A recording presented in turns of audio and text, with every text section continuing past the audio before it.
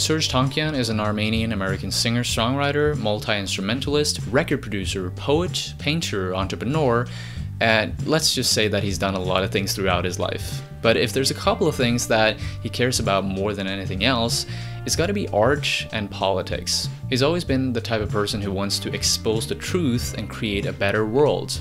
And his most powerful medium for doing that has always been music. Most people probably know him the best from being the vocalist of Systemofadown, but he's been a part of a ton of other art projects throughout the years. Let's take a closer look. Serj was born to Armenian parents in Beirut, Lebanon on August 21st, 1967. At the age of 7, he moved with his family to Los Angeles, California, and it was here that he attended Rose and Alex Polibo's Armenian school, where he met his future bandmates Darren Malakian and Shavo Odadjian. But it wasn't until he started going to university that he tried his hand on instruments and music and decided to form a band with his friends. In the early days, the band was known as Soil, and this is not to be mistaken with the other band, which is also known as Soil, from Chicago, Illinois. Anyways, the band featured Tankian on keyboards and vocals, Darren Malakian on vocals and lead guitar, Dave Hakopian on bass, and Domingo Laranio on drums. Shavo eventually became their manager, but later joined as rhythm guitarist. Laranio and Hakopian left shortly after because they didn't believe the band would see any success. And of course, they were quite wrong. After switching band name to System of a Down and changing drummers, Serj, Darren, Shavo, and John went on to tour different rock clubs in Southern California, where they quickly built a fan base. The band also achieved major commercial success. 3 of their albums peaked at #1 on Billboard Top 200, and although fans have various opinions of what the best System album is, because there's simply a lot of quality throughout all of their albums, there is one that has gained better ratings overall. Toxicity was released in September of 2001 and has been described as a more melodic effort compared to their debut album, but still features a lot of aggression and heavy energy nonetheless. As Darren Malakian said in an interview, "Going into it, I knew Serj wanted to sing more, so I guess that was kind of a progression and an evolution for the band. I wanted to do all that, yet not lose the heaviness of the band, and I guess the hard punk metal aspect. You could lose that sometimes when you get a little too eclectic. So we were just trying to balance that fine line and not lose the fans." But Toxicity isn't the only album that displays the band's playfulness with genres.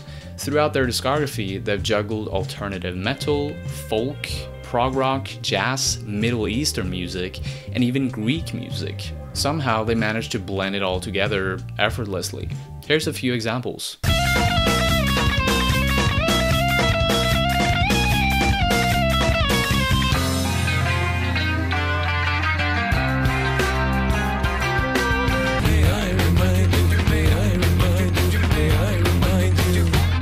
Now, back to Toxicity. The subject matter and timing of this album is probably what the fans and the band members remember most vividly. The album heavily criticized the US and their prison system, police brutality, rigged elections, and so on. And after a week after the album's release, 9/11 happened. And so, no one in the US wanted to play their songs on the radio anymore. Their first single, Chop Suey, for example, was a big success, climbing the charts after its release in August 2001, before virtually disappearing from airwaves after 9/11.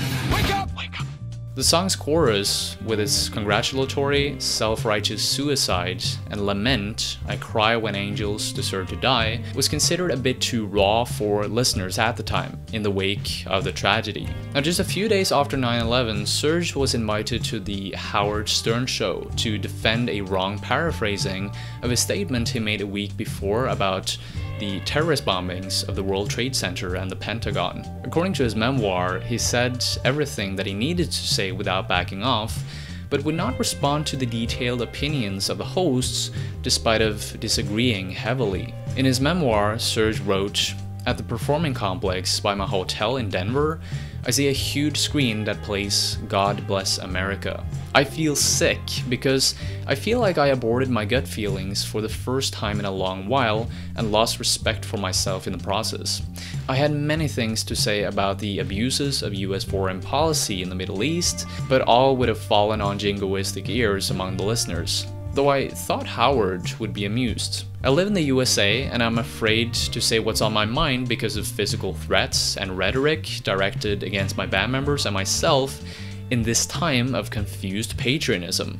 How ironic is that? I myself have vowed to never again hold my tongue. As you can see, Tankian has some strong beliefs and values about politics and the world in general. One of the causes that he's been affected by on a much more personal level is the Armenian genocide that happened in Turkey in 1915. Serj's grandfather was just a small child when he survived the genocide, and in the documentary Screamers from 2006, his grandfather told horrible stories of his first-hand experiences. My father, his brother, all the men that were there, they tied them all in chains. We went closer to see him, and immediately a soldier came with a weapon. Away, away, he said. He didn't let us. I mean, I came forward to kiss my father. He didn't let me. He forbade it. And so, I went to my father, but I couldn't kiss him. They took him away, and it was the last time I saw him.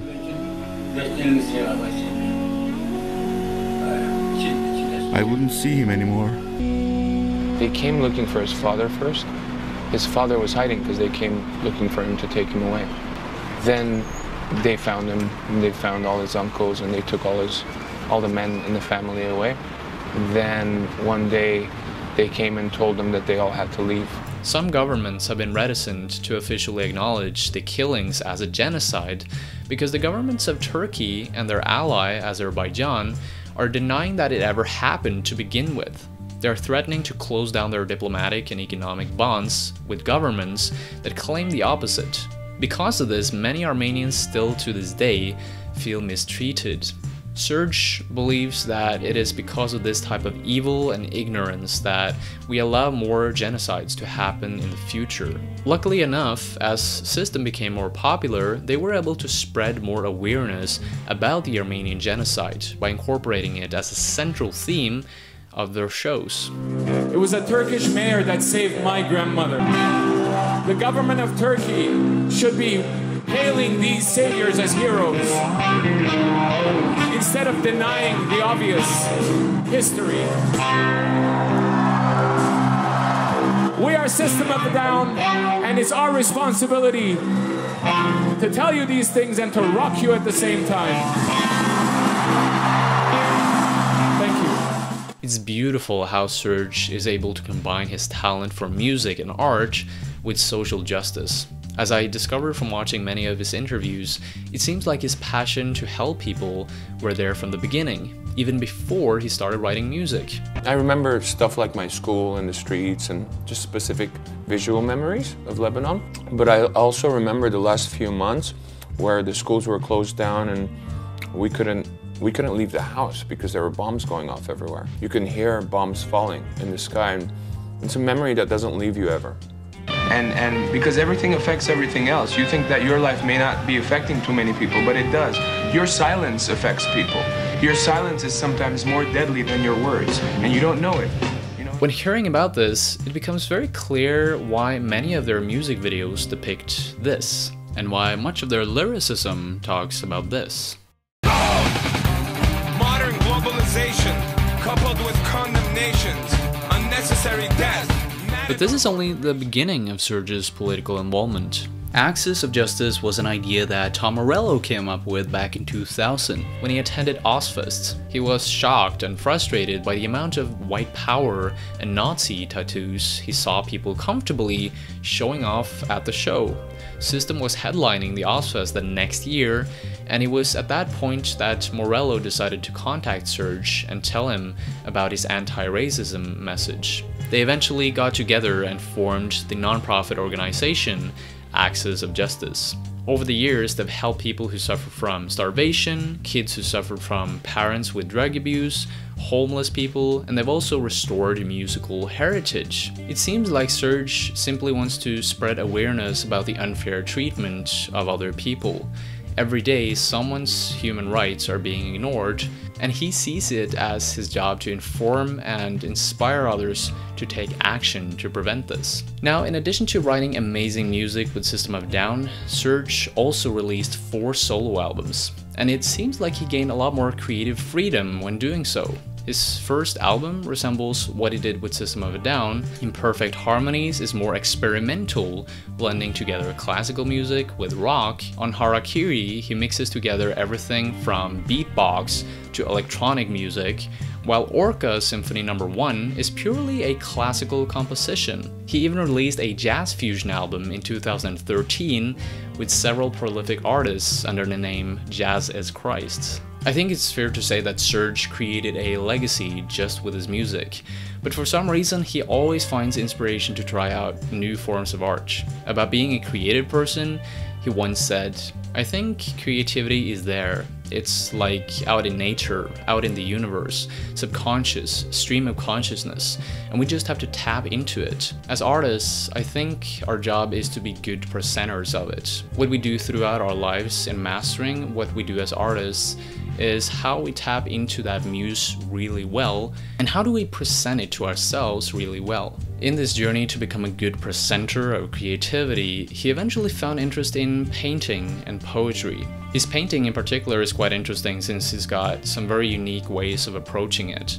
For example, he would fill these balloons with paint and smash it on the canvas, drive over his paintings with a car to give it an extra touch, I guess.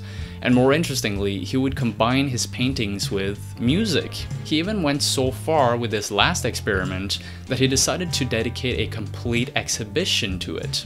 For every painting on the exhibition, he would make a unique song and put an MP3 player on the flip side of the painting, along with speakers. Eventually, they developed an app that allowed users to scan the painting with their mobile camera and then hear the song through the app. This dualistic type of art was a cool idea that really hit home with many of the visitors of the exhibition. When you listen to the music and you just look into the painting, you can feel the emotion of the mermaid or the woman singing. She feels pain. Serj's paintings allow him to put color and shapes into the world. But with poetry, he creates invisible colors and shapes in people's minds. In 2001, he released his first poetry book, Cool Gardens.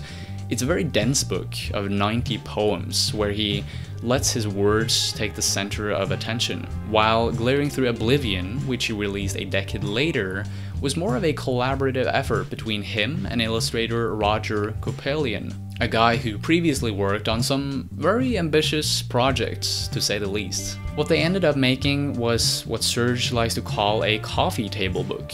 You can easily pick it up and read a poem or two, or maybe you just feel like flipping through the artwork instead. I gotta tell you, before I read this book myself, I thought it was gonna be about something very gloomy and dark.